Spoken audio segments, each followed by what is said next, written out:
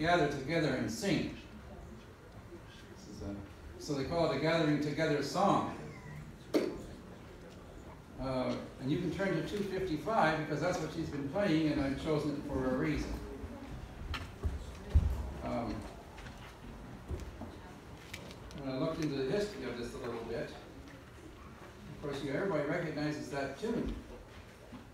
But this is a hymn with 4 8-line stanzas, each of which is divided into 2 parts. The first 4 lines express amazement and wonder at the why and the how of Jesus coming to earth from heaven. And then the final 4 lines form an affirmation of faith. We affirm the success of Jesus' rescue mission, in spite of our lack of understanding of the mysteries associated with it. There's a lot of mysteries. This is the biggest mystery of all. Let's sing about it. Even though we can't tell why, we're going to do our best by singing about it. Okay?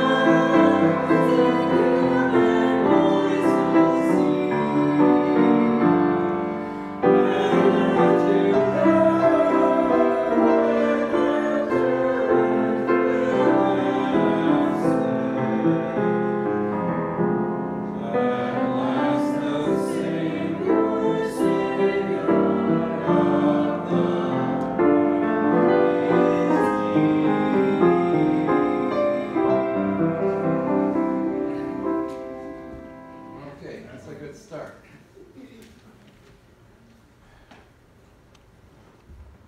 I'm pleased to welcome you here this morning. Part of my responsibility to be sure that you're welcome. Cedar Creek is unique as a church family. Well, yes, every family is unique. I need the mic here? Okay, that's true. Every family is unique. But I'm proud to be part of the Cedar Creek family. I'm happy to be part of it. And I know our time together today is going to be valuable and meaningful. As we leave here, we're better than when we came. Or more blessed. It's a greater understanding of an important subject that Don has got some significant things to share with us. You know, there's an announcement section in our bulletin. It's pretty much self-explanatory. I think you can read it and decide to what extent you want to participate in things that are being announced. The most important thing we're going to say, maybe we'll say it more than once today, is to have continued prayers for the Morosky family and for baby Andrew as he's still in the hospital.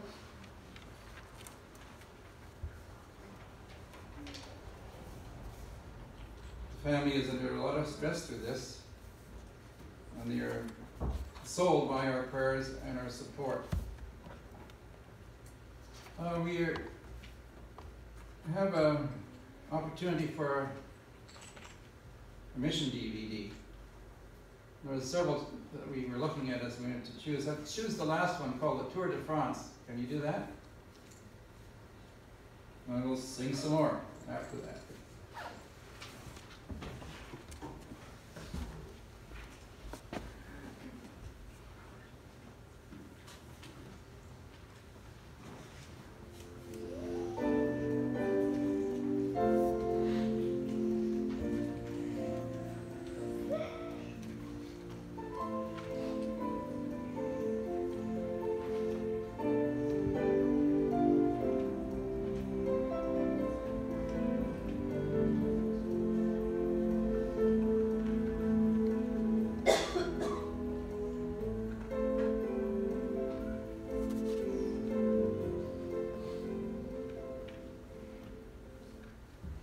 Spent the night at the West Bangladesh mission, and this morning was going to be something special.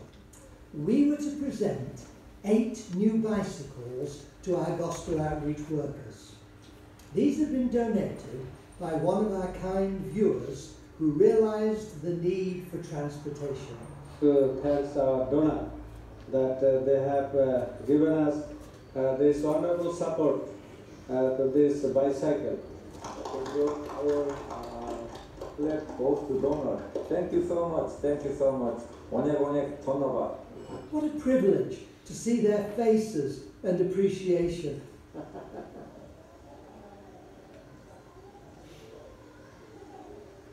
I couldn't resist the urge to have a ride myself. I followed a couple of the workers as they did a little tour of the nearby village, which is known for its basket work. It was so interesting to see the intricate work that they were doing. In Bangladesh, everyone is willing to stop and talk, and people welcome a prayer. Life is simple in the village. Things have to be fixed, animals have to be cared for. We passed a small factory for making charcoal. Children are often working, but trees have to be climbed, and homemade toys are just as good. This man's bicycle is being used on the farm, but our gospel outreach bicycles will also be kept busy. This man needs to hear the good news. And so does this lady making fuel for the fire. This man needs to stop and listen. And so does this man. We showed our workers the new tracts sponsored by the General Conference, the Korean Union, and the Bangladesh Union. They are especially designed to appeal to an Islamic culture. That has been donated by Korean donor, $10,000 to share the gospel toward Muslims, especially Hindus, and unmixed people. We expect a big interest in these people of the book tracts. তখন তাদের কাছে এটা আমাদের পরিষ্কার করার জন্য আগে বন্ধ করতে হবে। Let me tell you about Provis, one of our gospel outreach volunteers. He works in the village of Banuria. I watched as a couple of his candidates were baptized. One was a spirit worshipper. He used to drink too much and was a little wild, but Provis made friends with them. He gave him tracts to read, studied with them, and the man started to listen and agree with what he heard.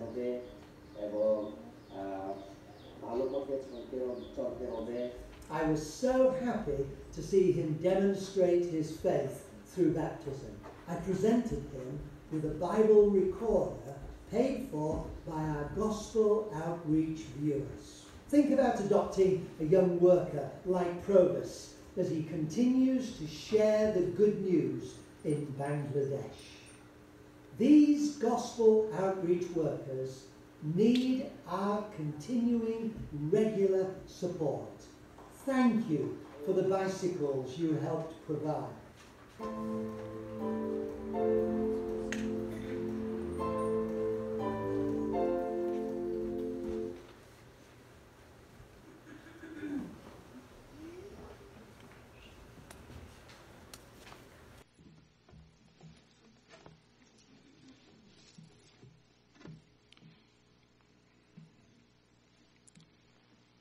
I'm holding my Bible in the hand here and reading Galatians 6, verse 14. But God forbid that I should glory, save in the cross of our Lord Jesus Christ, by whom the world is crucified unto me, and I unto the world. And that's the text that inspired hymn number 154, which we're going to sing.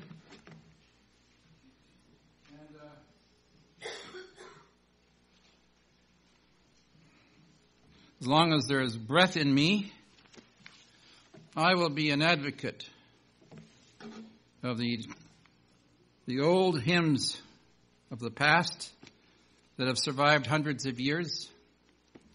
And so maybe we only get to do it once a month or so, but I'll be an advocate. And here's one man that I'll advocate, and we'll sing two of his songs, and his name is Isaac Watts.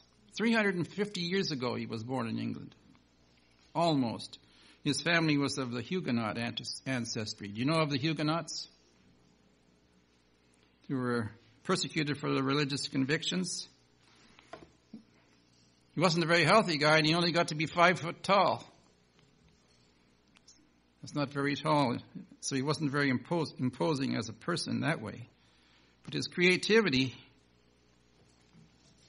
his ability to versify, as it's called, was almost beyond measure.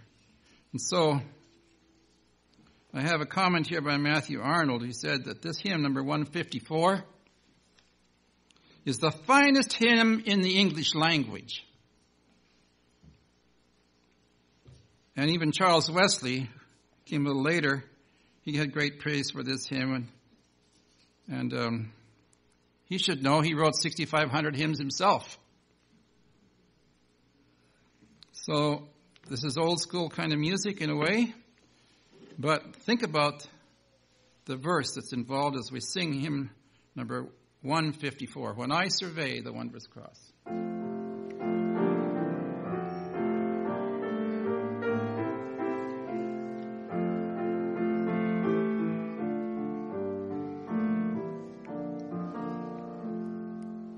When I survey the wondrous cross on which the Prince of Glory died, my richest gain I count but lost, and pour contempt on all my pride.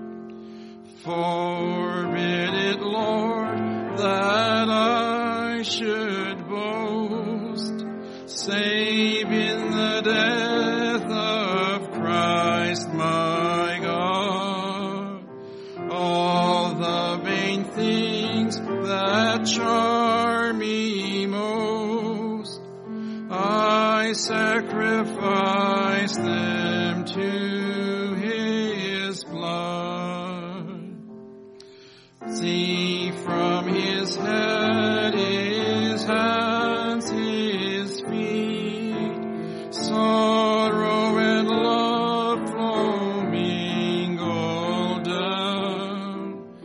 Did e'er such love and sorrow meet, or thorns compose so rich a crown? Were the whole realm of nature mine, that were a present far too small, of so amazing, so divine, demands my soul, my life, my own. When I got a quick review of some of Don's presentation this morning, I was impressed to move in this direction of these two songs. The next one, written by Isaac Watts, is 163, At the Cross. And a lot of things that could be said, but we're going to run out of time and save it for Don. So what I can say, if you remember Fanny Crosby and who she was, she said, her soul flooded with a celestial light. She was blind. So her soul flooded with a celestial light at the time of her conversion when this hymn was sung. Number 163.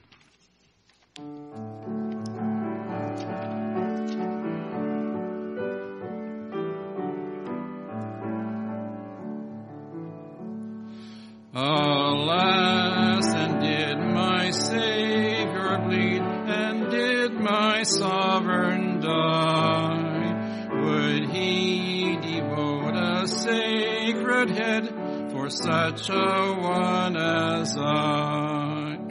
At the cross, where I first saw the light, and the burden of my heart rolled away, it was there by faith I received my sight, and now I am happy all the day.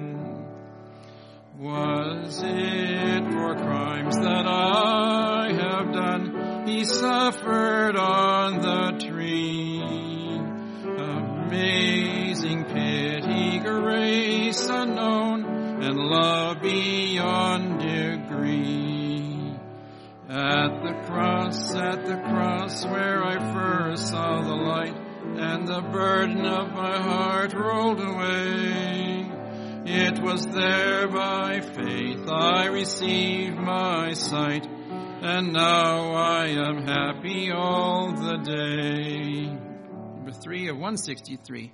But drops of grief can ne'er repay the debt of love I owe. Dear Lord, I give myself away, it's all that I can do.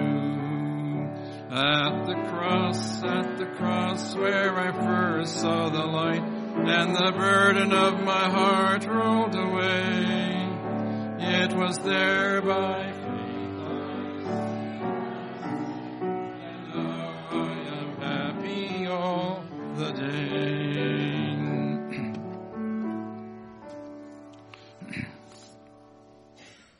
Okay, we have this special time as a congregational opportunity to share with one another blessings, concerns, prayer requests.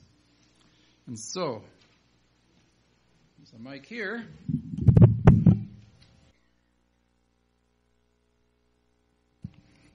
While Christine is preparing to come down here for our prayer, if anyone else wants to join her up front, we can do so. And Beatrice too.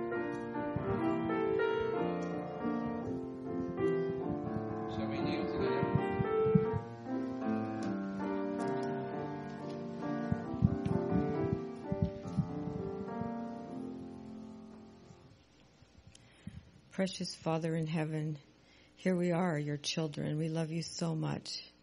We thank you for being our God, a God who is full of mercy and goodness and truth, a God who can do all that we imagine and more. Thank you for being that God, for saving us and for giving us a purpose in our lives. Help us, dear Father, at this time with all the petitions we have heard and the joys and the celebrations and the sorrows. Help us to be a light to those families and those people where we can support them. For we have proclaimed them to you, and we look to you for guidance, and we look to you for empowerment, and we look to you for love and tenderness and protection for all the people that we can take care of around us. Please be with our church family here, and again, all those requests that were mentioned. You know each individual request, those that were spoken and those that we don't speak out loud. Please guide us with your precious Spirit, that we may be comforted, that we may be empowered. And thank you for this Sabbath day, that we can come here and commune with other people who believe as we believe, and help us to always be a support and a joy. Joy doesn't mean necessarily happiness, but it means a firm commitment that we know that we have an end to all of this here, that we know there's something better to hope for. Help us to have heaven here on earth with those around us that we can empower. And now we ask for your guidance in Dawn's message that you have given us to give to us. Please bless us with your love and your goodness and your mercy. In Jesus' name, amen.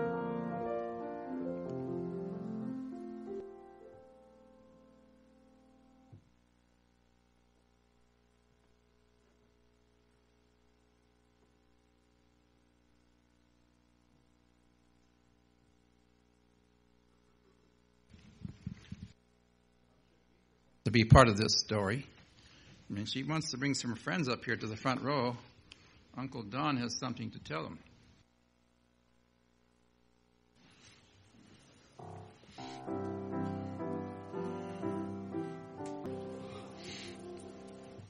Good morning.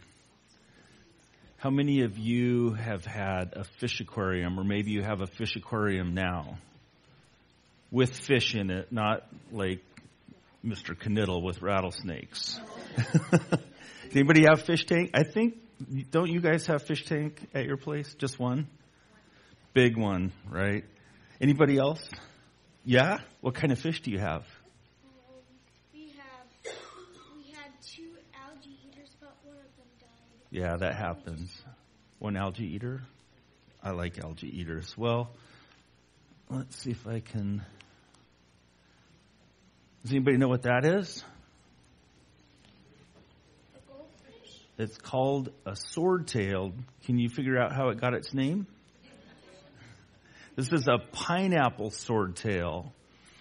And when my little boy, Micah, was maybe 8 or 9, because his dad had aquariums, he got his own aquarium, and he had some pineapple swordtails, and then he had a tank, and we like live plants because that's more natural. And so one day he was working on it, and he says, "Dad, I can't find my swordtail." And so what do you do when you can't find a fish in a fish tank? You get everything out? You go look. Well, yeah, you can get everything out. It sounds like you've got some experience with this. But we looked down one side and went to the other side and looked down that side, and we just couldn't find it anywhere. So kind of started looking around outside, and then Micah found something that looked just like this. You can take that and pass it on. You want to take it? You can just pass it on. What does that look like? Ugh. Fuzzy. with some legs. Well, some fins maybe. So swordtails like to jump. And this swordtail jumped out of the tank and went behind the dresser. And I don't know if you know, like at your house, but sometimes vacuuming behind the dresser doesn't happen regularly. And so stuff accumulates back there. And so he got this, and it was his fish. And I am not kidding. That looks a lot like his fish looked. So I put the fish back in the water. And I'm a little bit concerned at this point, because you know what fish do when they're out of the water? What face do they make? Right? Then we put it back in the tank, and it still was making the same faces. And it was just all this fuzzy, and now it's wet. And I'm starting to think, oh boy, I'm going to have a hard conversation. We're going to have to make a decision. But then the most amazing thing I've ever seen a fish do happened. Have you ever seen a dog when it's all wet and it shakes? This fish shook, and it bent up, and it snapped its tail. And I am not kidding. In less than a second, there's a fuzzball, and there's a fish with no fuzz on it. I've never seen anything like it in all my years keeping fish, which was a long time. That fish has a slime coat on it, and evidently it was able to just scoot right out from all of that fuzz, and that fuzz was just left behind. And all I could think of is that reminds me a lot of what Jesus says to us. Sometimes Jesus says he wants us to be one way, and we think, it kind of looks nice over there. I'm going to go over there, and we go where he doesn't want us to, and then we feel all dirty. But you know what he says? He says, just come back to me. Ask me to forgive you. He says that though our sins be as scarlet, they'll be white as snow. And though they be red like crimson, they shall be white as wool. Have you ever seen white wool? I can't say that I really have seen white wool before, really. I've seen brown wool, because most of the sheep I see have been out in the dirt. But check this out. Have you ever seen that before? That's what he was talking about when he said that he'd make our sin, as white as wool. So I want you to remember that. No matter how bad you've been, no matter how bad things are, Jesus offers to forgive us and make us white as wool. You can go back to your seats now.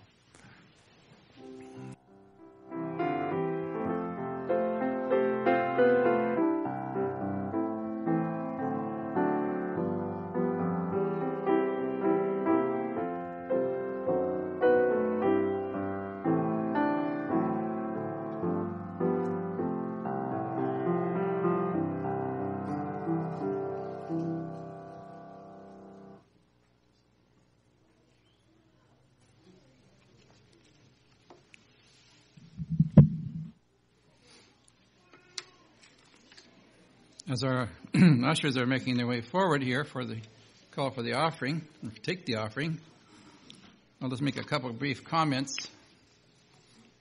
As you have noticed in your bulletin, this is about the Oregon Conference. Youth support is the focus of the offering this morning. That's a significant thing in my world.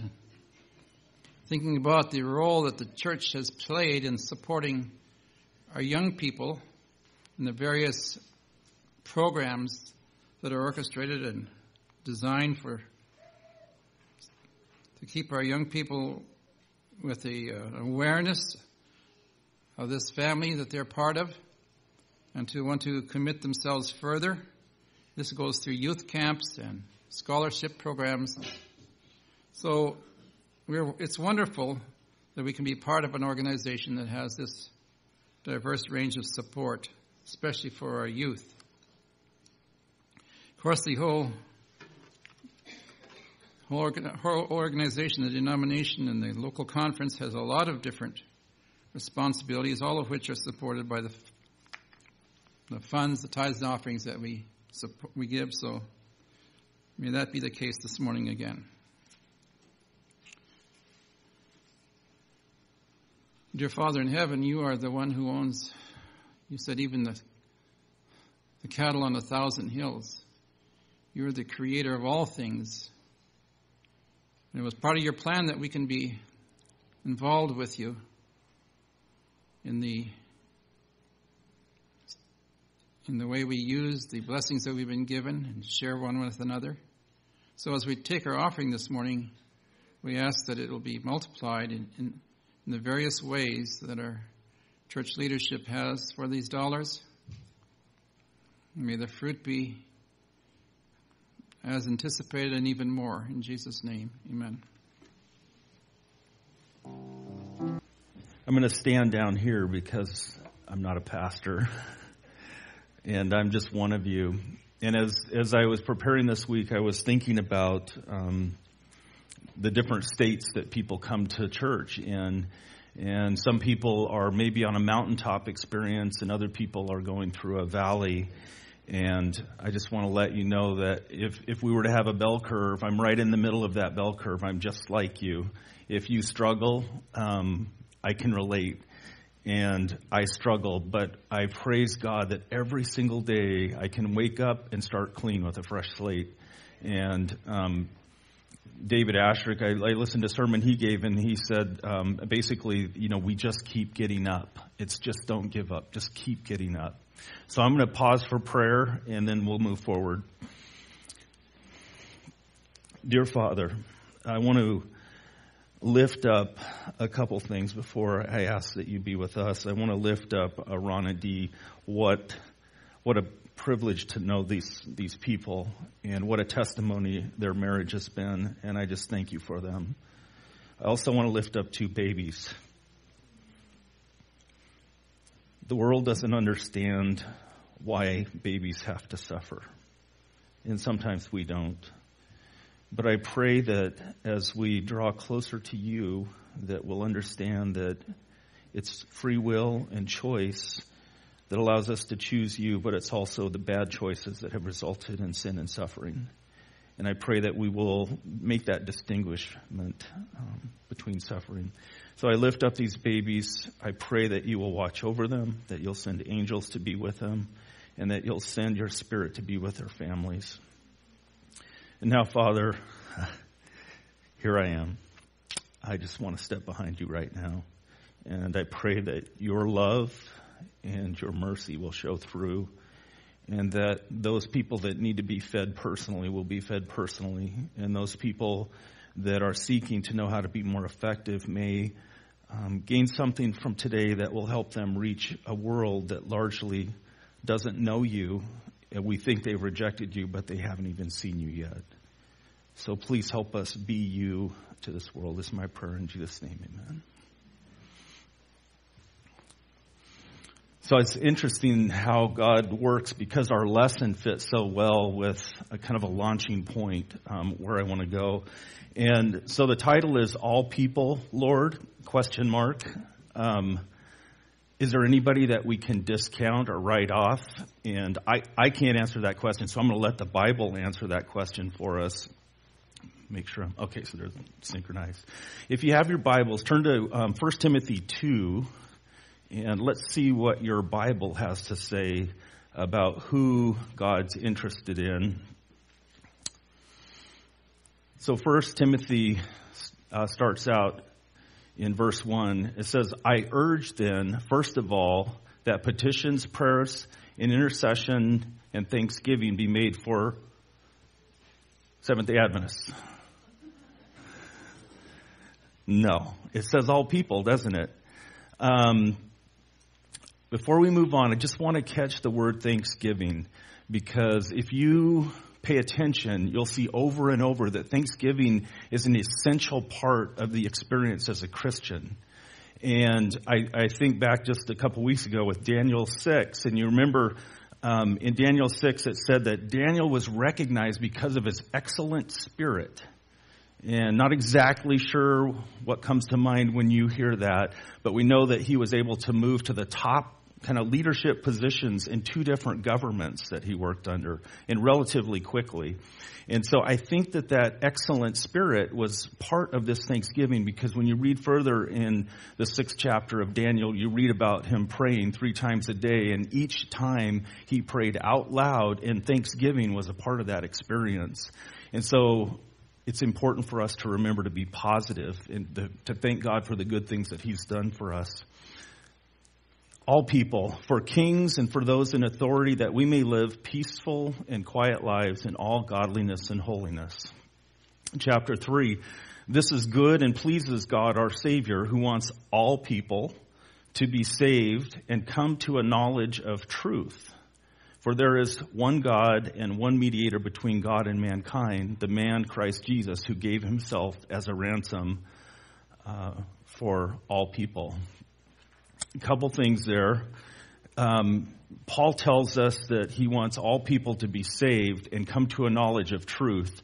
Then he defines what a knowledge of truth is in the very next verse, where he says, for there is one God, one mediator between God and mankind, and the man Jesus Christ, who gave himself a ransom for all people. Did Christ only die for those that would accept him? We agree. He died for humanity. What a waste for somebody to not accept that gift. And what a shame if they'd never even have a chance to reject it because they've never heard it.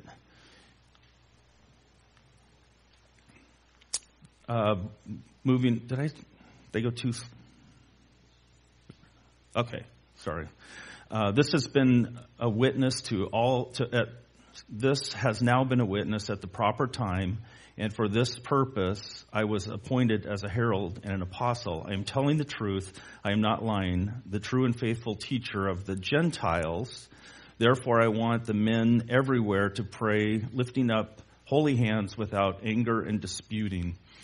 If you study the life of Paul, he had some pretty interesting conversations where he went and talked about, remember, the unknown God, and he tried to connect to people. So he was really good about understanding what other people believed and then trying to figure out where do we overlap in knowledge and understanding, and how can we have a discussion where we have some relevance to each other. And I want to really talk about this today in the context of atheism, because a big part of our society today is atheist.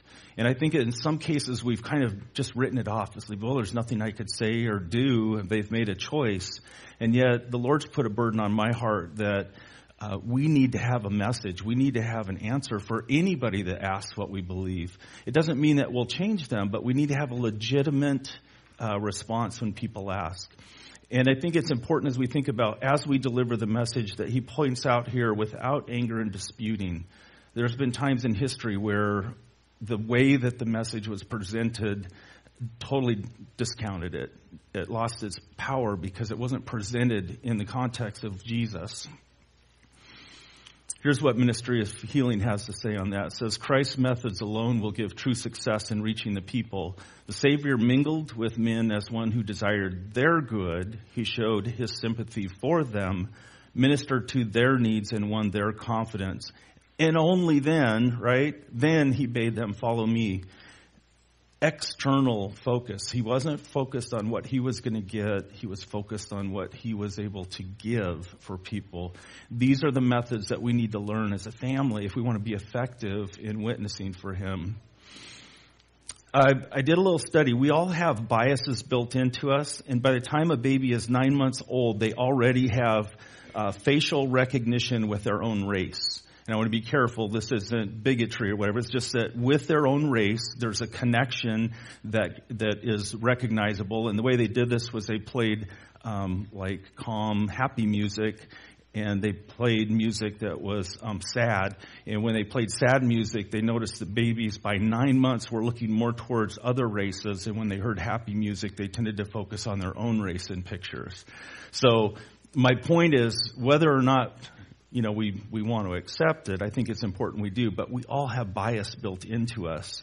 And, as I thought about this, Ford or Chevy,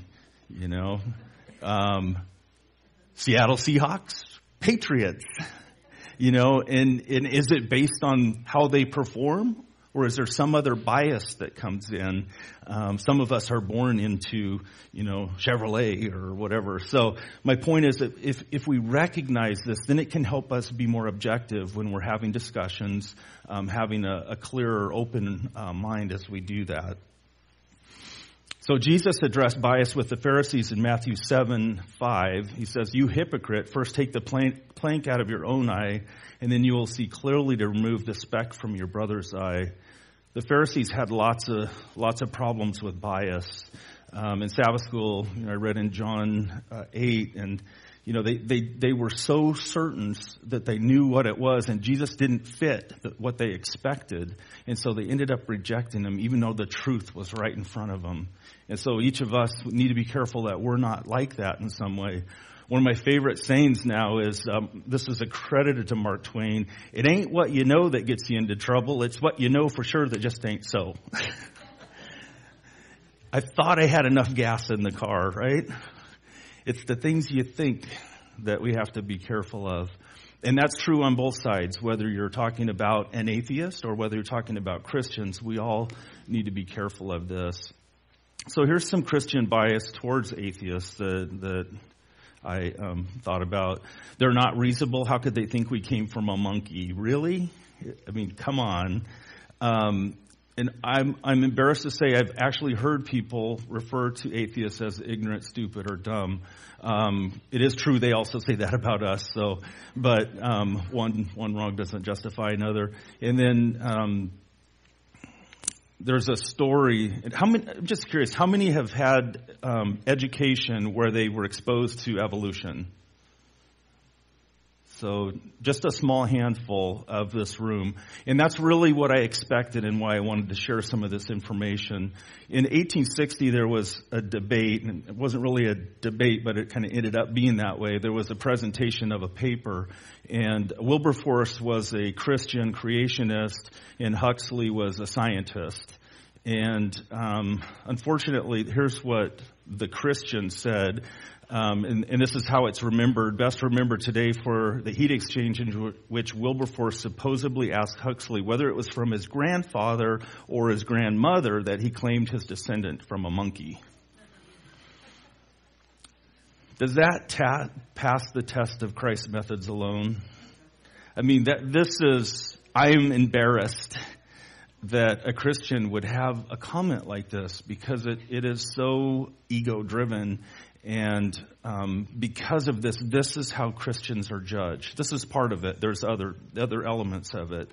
And then listen to his response, Huxley's response, that he would not be ashamed to have a monkey for an ancestor, but he would be ashamed to be connected with a man who used his great gifts to obscure truth. Wow. So when we're dealing with people that are from the school of thought around evolution, I want to be careful that we recognize that some of these people are absolutely brilliant, but they're only working with the information they have, just like all of us are. And so I pray that we'll never allow our personal feelings or biases treat somebody in a way that Christ wouldn't, because all you're doing is severing any chance of really having a witness when you do that.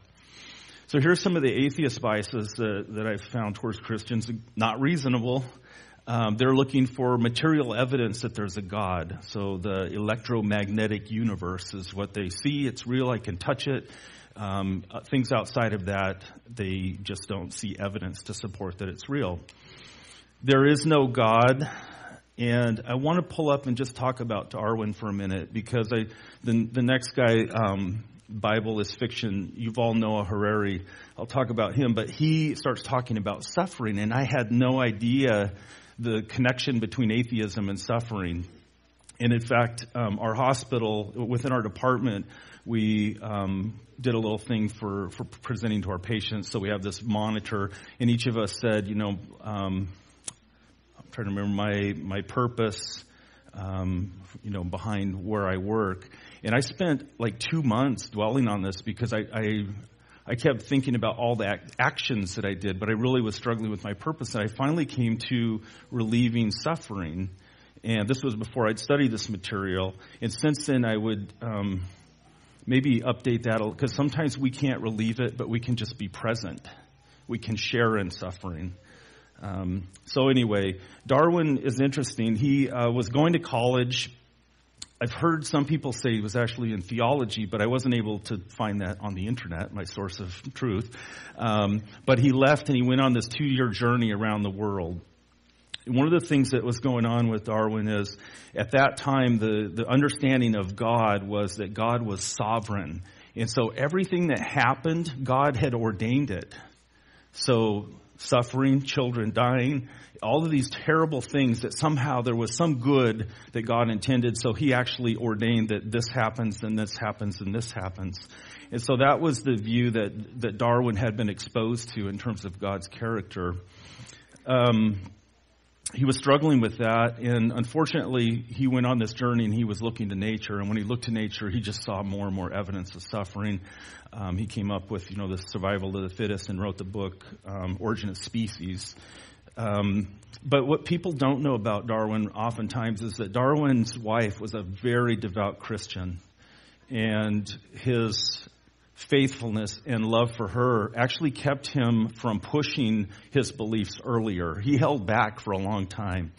And then his oldest daughter, who was very much, I think, like him, a very gifted child, lost her at 10 years of age, and it just broke his heart. I believe God's heart is broken that Charles Darwin couldn't find him, because he paid the price for everyone. And so I'm just trying to open your heart up to, there is not a person that will walk this planet that God doesn't love. And his love isn't conditioned on how they treat him or whether they accept him or not. He just loves them. And those of us that have kids, I think, have a better chance of getting that. So the Bible is a fiction. This guy, you all know, Harari, is an Israeli. I think he's 42 years old, and he's written a couple books, but incredible mind. But he in these conversations, they pick at things. They find a way, because of their bias, to pull out. And he refers to the Bible as fiction. And yet, there's a lot of stuff in the Bible that you would have to say you could substantiate, that there's also a lot of truth in the Bible, even if you disbelieve a lot of the things that are more spiritual. A funny story related to that. My dad took geology at San Diego State University, and at the beginning of the quarter, the professor said, "I know some of you are Christians, some of you are creationists. I'm fine with that. It just has no place in this classroom. We are coming from an evolutionary background." End of story. So later in the year, they had a trip out into the desert, and I don't know, we're probably 150 miles from the coast or something, and we're in the middle of the desert, and my brother and I were like probably about maybe 4 or 5 at the time. We were before school, and so we're in this big cave. Not about half the size of this church, probably. There's a fire, and all the people are sitting around. And honestly, in my mind, I reflected back, and it was very much the same as we did a lot of camping with church back then. And it felt like church, really. And, for many, this whole idea of evolution is their religion. But at any rate, he begins to talk. And my brother and I were, of the school that you're to be seen but not heard, so we're playing. And ironically, we're playing in the sand with these little shells and stuff. And the professor starts talking. He says, "Well, so here we are, 150 miles from the ocean, and yet we look around and we see all of this evidence of marine life. How is it possible that, we're this far inland and we have all this evidence?" And my little brother says, "The flood!" And it was just no acknowledgement whatsoever, just stone cold, nothing. And yet, there's a seed that went out in that moment from this naive little child that he had an explanation for how that happened. So anyway, just kind of share that. So there's bias on both sides. So Yuval Noah Harari. And if you're interested at all, he has a talk about nationalism versus globalism.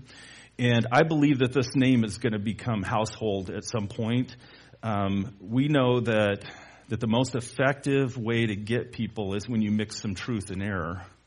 And I think this guy's sincere, but I also think that he he has some error and is actually shifting on a global scale perspectives that are advancing the end times. And we'll see if you agree with me after we read this. He's written 2 books. Sapiens is a brief history of humankind, purely from a scientific background looking back. And then Homo Deus, and this book is scary from what he shared, a brief history of tomorrow.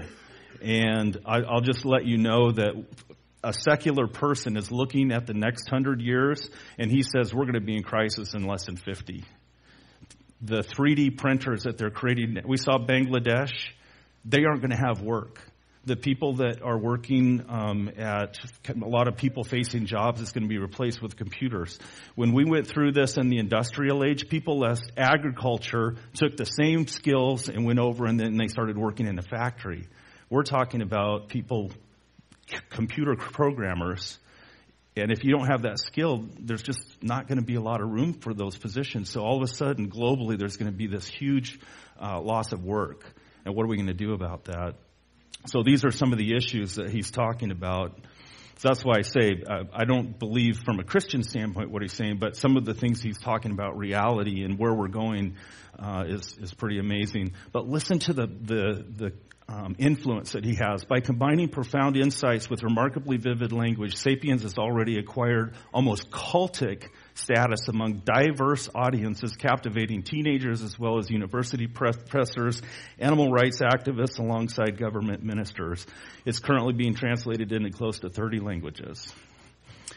So a lot of these things are good, but what struck me was I've always wondered how, in the end, are we going to pull everything together? Because all these diverse groups, and yet he's finding that there are things that are global issues that everybody has an interest in, and talking about those, and that's what's pulling people together in a way that we just haven't seen before. Interview with him talks in the last 100 years, people are losing their ability to be in touch with their bodies and their senses, to hear, to smell, to feel. More and more attention goes to screens, like I'm doing right now, to what is happening elsewhere some other time. If you are back in touch with your body, you will feel much more at home in this world also. So what I'm going to do here is like Jesus at the woman at the well. I'm going to say what he says, and then I'm going to share with what the Spirit of Prophecy says. But 100 years or more before he said these things. So he's talking about the fact that within this world today, we have it better than we've ever had it, but we're no happier than we've been. That more people die from self-inflicted gunshot wounds than all the wars being fought around the world. And that in many cases, more people are dying or ill from too much food than too little food. So things have been turned upside down, and yet we're no happier. Something's wrong. And he's saying that we've become disconnected. A little lady by the name of Mrs. White wrote this comment. Between the mind and the body, there's a mysterious and wonderful relation. They react upon each other to keep the body in healthy condition, to develop its strength, that every part of the living machinery may act harmoniously should be the first study of our life. To neglect the body is to neglect the mind. It cannot be to the glory of God for his children to have sickly bodies or dwarfed minds. Pretty much kind of saying a very similar thing, except we had this message over 100 years ago. The things that she wrote are so relevant today. And if nothing else, I hope that you, as you see some of these quotes, you'll realize that God has truly been trying to create a generation that was aware to answer the questions that would be coming up in the time that we're living in. So this one, it gets scary here. How do we get people to, governments to relinquish power? Is it going to take a war to get there? And power is a big deal. That was what Rome had. And I honestly think that Rome is a model for probably something very similar to what we'll see, because at the time of Christ, you remember, Roman had all this power, but they allowed these other subcultures to be living within that. So the Jews had their culture, but it still was under Roman power. And that's kind of what I could see happening in the last days. So one option, he says, that some people talk about is only a catastrophe can shake humankind and open the path to the real system of global governance. And they say that we can't do it before the catastrophe, but we need to start laying the foundation so that when the disaster strikes, we can react quickly. Any of these words jumping out at you? But people will not just have the motivation to do such a thing before disaster strikes. When I heard this, I had chills because my limited understanding of the Great Controversy, I started having thoughts come back from things I'd read.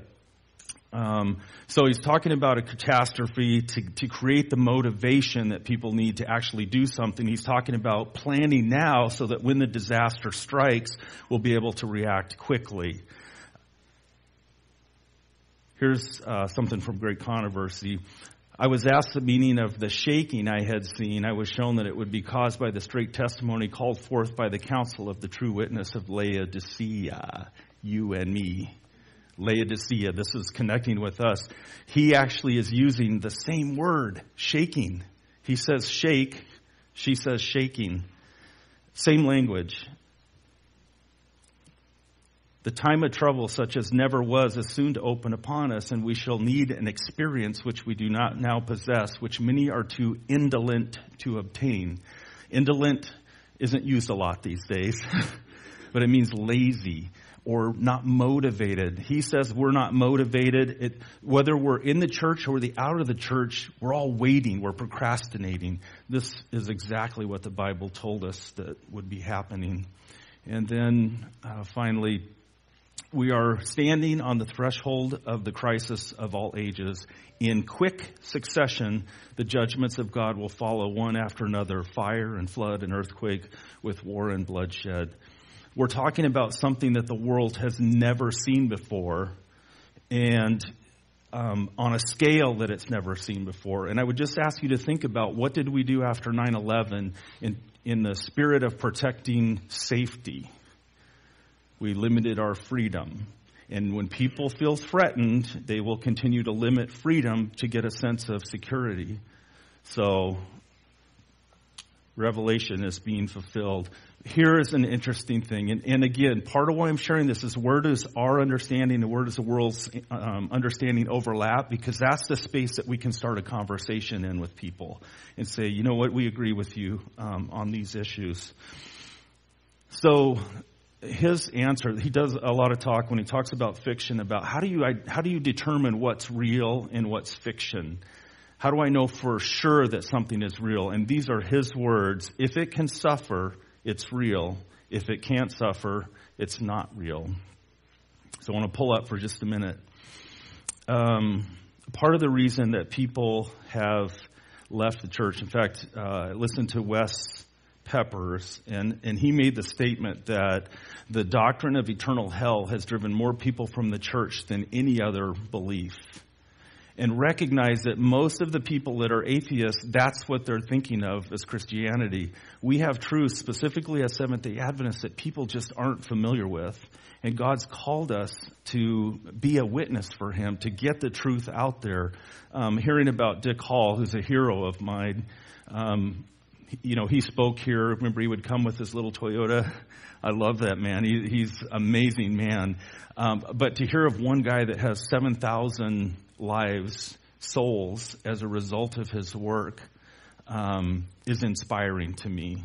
I don't want to compare or contrast. I just want to say it inspires me. What could we do as a church if we understood in such a way that we could give testimony for what our experience has been and people could see a difference in us?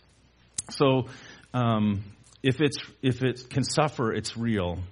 Is that good news? Is there anything that connects with Christianity that we could share on suffering? 54 verses in the Bible talk about the suffering of Christ. And that's Old Testament and New Testament. That's at least 50, because again, this is the internet, so it wasn't my research. But listen to what we hear. But the things which God announced beforehand by the mouth of the prophets that His Christ would suffer, He has thus fulfilled. I have grown up a Seventh-day Adventist. I've been immersed or exposed to the 2,300 days and all these time prophecies. And I have to tell you, for me, it's been largely background noise because that wasn't essential for my understanding of God personally. I am shifting very quickly because it is essential for us if we want to have something to talk about to people that need tangible evidence that there's a God. If they don't know God for themselves, they're saying, what physical evidence? We may not be able to give them physical evidence, but we absolutely can talk about a God that before things happened, warned that they were going to happen. And not only that, he delivered exactly on time. Was it Cyrus that 150 years or something before he was born that the prophet said that he would be the one to overthrow? There's these time prophecies that if we are intelligent and take people and walk through that, there's something tangible that we can to show people.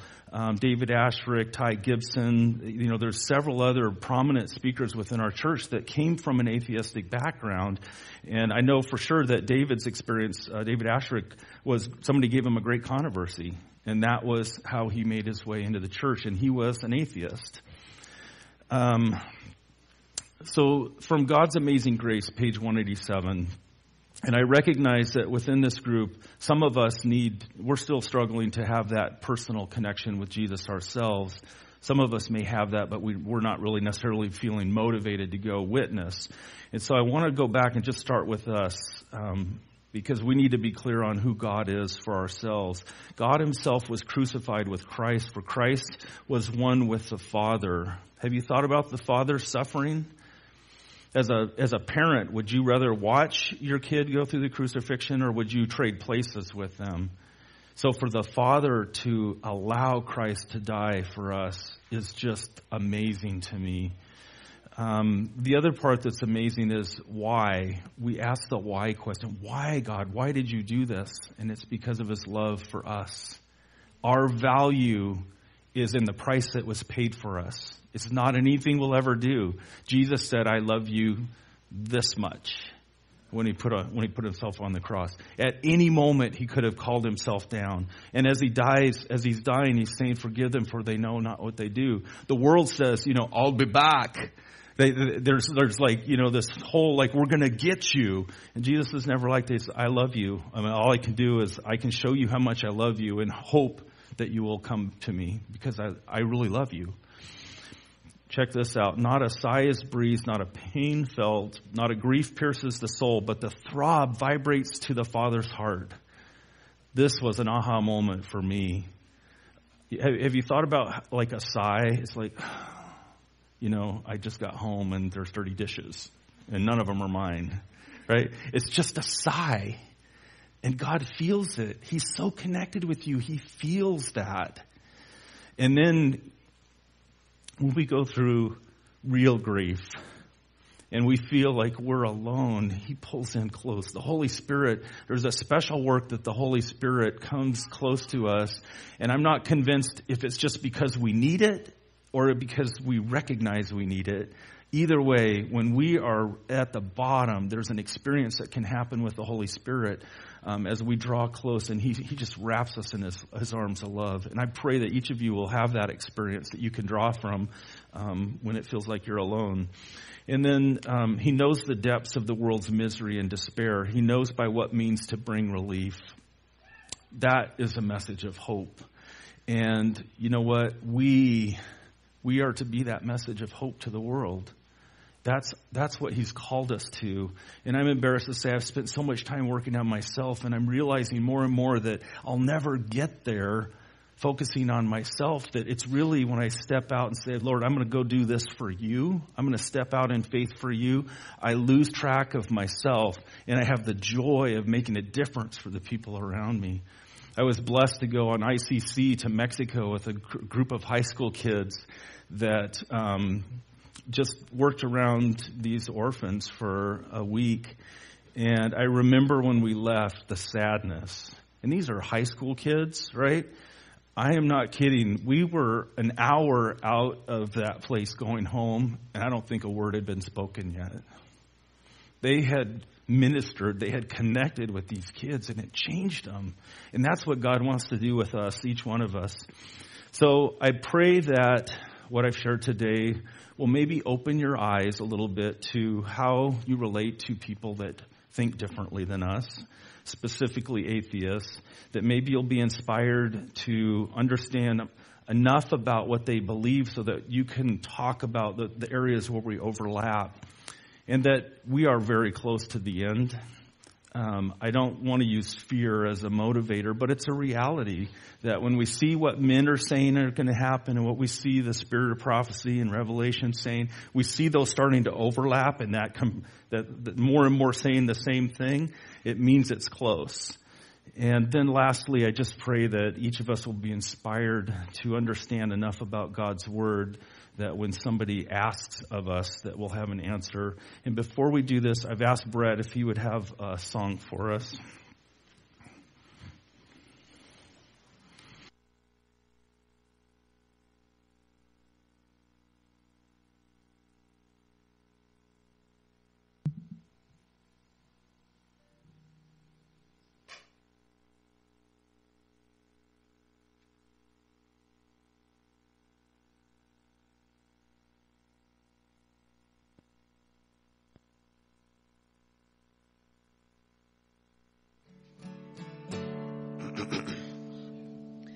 I think we've shared this song once before, but shortly, it's about God's love and how powerful it is. And this song has a lot of meaning to me. And Don, I think it had meaning to you when you heard it for the first time that other week too. So.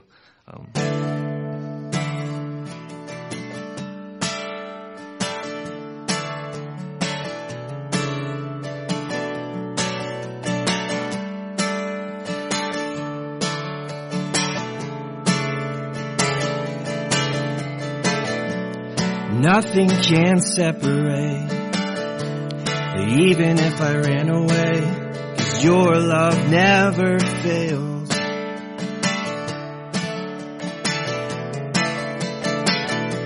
I know I still make mistakes, but you have new mercies for me every day, 'cause your love never fails.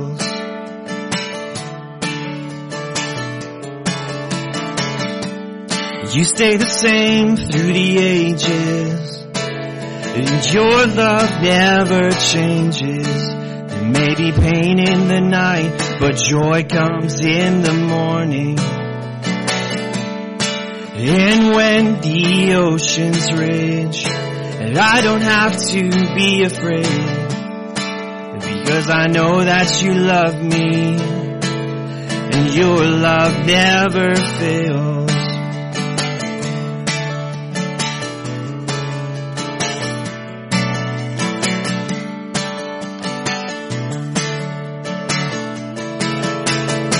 The wind is strong and the water's deep, but I'm not alone out in these open seas, 'cause your love never fails.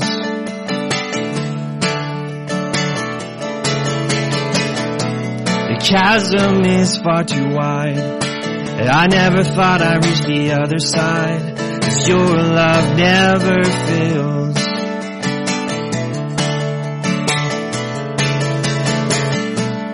You stay the same through the ages, and your love never changes. There may be pain in the night, but joy comes in the morning. And when the oceans rage, I don't have to be afraid, because I know that you love me, and your love never fails.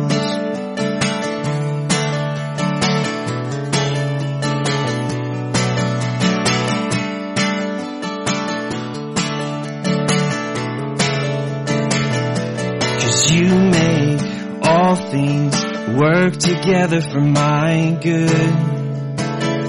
'Cause you make all things work together for my good. 'Cause you make all things work together for my good. You stay the same through the ages, 'cause your love never changes. There may be pain in the night, but joy comes in the morning. And when the oceans rage, I don't have to be afraid, because I know that you love me. 'Cause your love never fails. Your love never fails.